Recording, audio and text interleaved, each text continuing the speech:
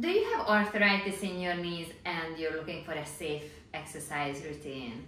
Keep watching and I will show you how to warm up your knees, improve your mobility and increase your strength so you have less knee pain and you move better.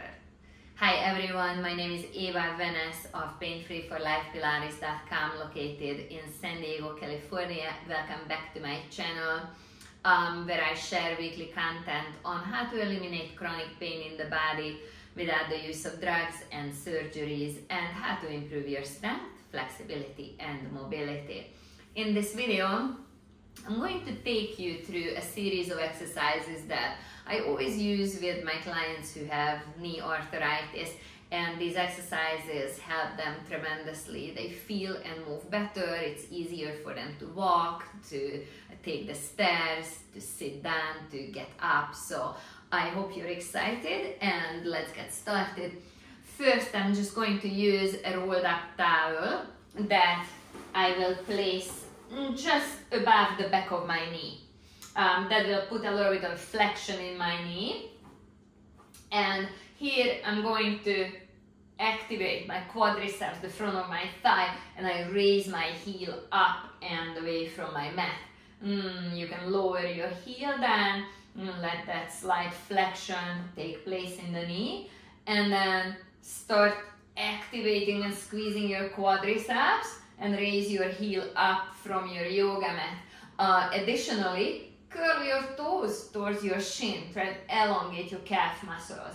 You can lower that leg again, lower that heel again. Let's do a couple more repetitions. Raise your heel, flex your foot, tighten and engage your quadriceps, and back down, and one more time. At home, feel free to do more repetitions, do at least 10, and of course do it on both sides. Next exercise will be one that will strengthen your hips. When it comes to arthritic knees, guys, it's really important to target the hips because your hips are the ones controlling the movement of the knees. So having strong hips will result in more functional, better knees. So as you lay on your stomach, just curl your toes forward first, and then again, to activate the quadriceps, raise your knee a little bit from the table, from your yoga mat, and then engage your butt muscles, your glute muscles, and raise that leg a few inches up from your yoga mat. And let's go on the other side now. So just curl the other toes, other foot forward, and then raise your knee from your mat, then activate your hip muscles and raise your leg up from your mat. And we'll go back to the first side. So first we are curling the toes forward. At this point the knee is still touching the mat. Then we'll activate our thigh muscles and we raise that knee from the mat. And on top of that, we raise the leg up from the mat. Let's repeat that on the other side. Left toes are curling forward, left quadriceps engages so the knee lifts up from the mat, and then the hip muscles engage and they raise that leg all the way up in the air. Okay, let's go for one more time. So the toes are curling under, and the knee lifts up as the quadriceps engages, and the glute muscles are raising the leg, and the left toes are curling forward. The left knee raises from the mat, and then the hip muscles are elevating that whole leg up and away from the mat. Okay, next thing is going to be a bridge. So you just want to lay down on your back. This is basically the same thing as doing squats or getting in and out of your car, sitting down in a chair, standing up from a chair. So the legs are bent, the hips are flexed, and you're just going to raise your hips up from the mat, squeezing your buttocks, squeezing the hamstring muscles, and go back down, raise the hips again. You're probably feeling a nice elongation in the front of your thighs too. That's because your hip flexors and your quadriceps are stretching. Let's do this a couple more times. At home, do 10 repetitions of everything that we are doing here today. And one last time. Wonderful. Okay. Next, we're gonna lay down on our side. And my bottom leg will be straight, my top leg will be bent. And I'm just gonna slide my top heel down towards the other one. And I'll squeeze my legs together. I make my quadriceps stand out. I engage my inner thighs. Then I bring that heel up. And then let's slide it down again. Squeezing the legs tightly together. Okay, let's bend the knee. Make sure, guys, that your hips are nice and stacked here. Okay, what you don't want is that hip dropping back.